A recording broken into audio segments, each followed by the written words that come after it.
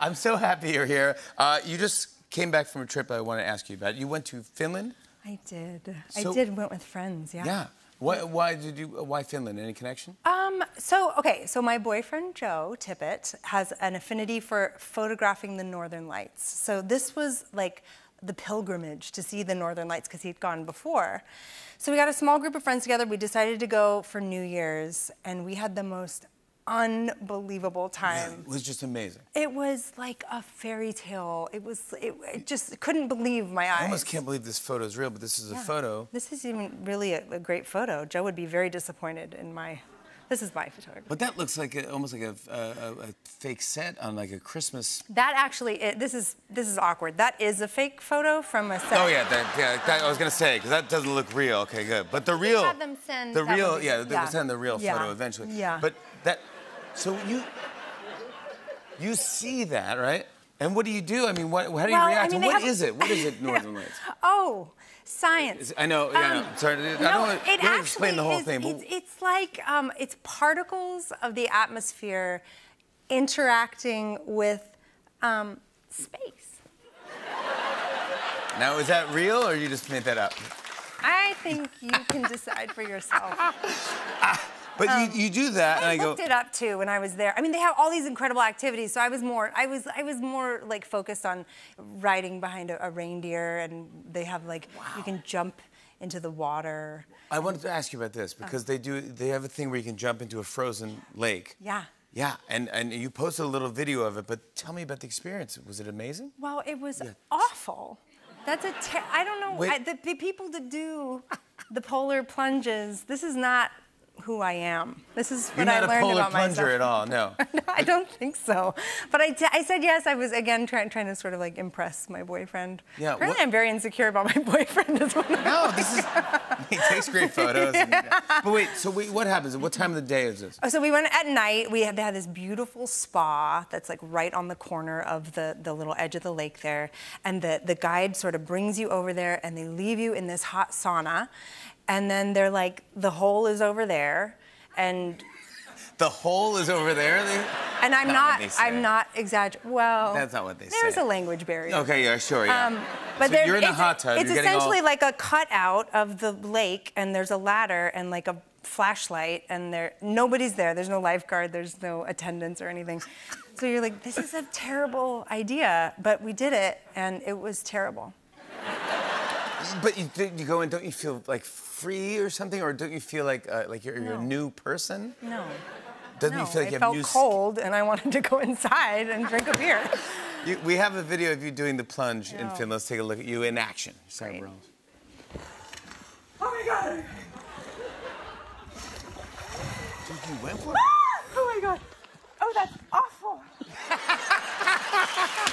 You don't know where you're gonna go with that. No. Oh my God, that's awful. No, it's just a sinus headache. This is an immediate headache, and I ran inside, and then people were like, "Let's go again." I was like, "Not on your life." No. It is Pride Month, and you wrote and recorded your hit song "Brave" almost 10 years ago. It's become sort of an anthem. What does it feel like when people play that or come up to you and go, "Thank you for writing that song"? Or... Oh my gosh, it's like the dream as a songwriter to have a song kind of take on a life of its own. And I wrote it as a love letter to a dear friend of mine who was struggling with coming out. And then over the years, the song has kind of taken on a few different lives of its own, and been embraced by all kinds of communities, and especially the LGBTQ plus community. And I have so many stories and letters from people who said that it was a part of their coming out story, and I just think it's just so beautiful. It's so meaningful to me. Congrats on that. I mean, you're so talented. But I love that you get to do that, and then you get to do Girls 5 Eva. And it's like... The 2 seasons are streaming right now on Peacock, I should mention. None of your friends are on the show. I don't know anyone involved with this thing. But when Tina Fey calls you and says, like, Sarah, we should do this thing, did you guys know each other before? I mean, I knew her a little bit. I mean, I had, like, stood next to her in line at a bathroom at a charity. That's a great story. I think she'll remember. And I didn't have like the cojones to say anything at that point. But Yeah. I was like, oh my God, I'm next to Tina Fey. And then she had come to see me in Waitress. And so she had seen me perform. And yeah, then I got the call that they were interested and had my first Zoom with Tina and Meredith. And Meredith's I was amazing not, too. oh my God, Meredith Scardino, our creator, showrunner. Yep. And I was not graceful or cool or sophisticated at all in my meeting. No, what were you like? I screamed, I'm so nervous! Oh my God.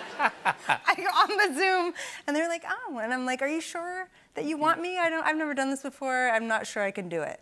Which I've learned is not the best thing to say in your first. How did you psych yourself out of that?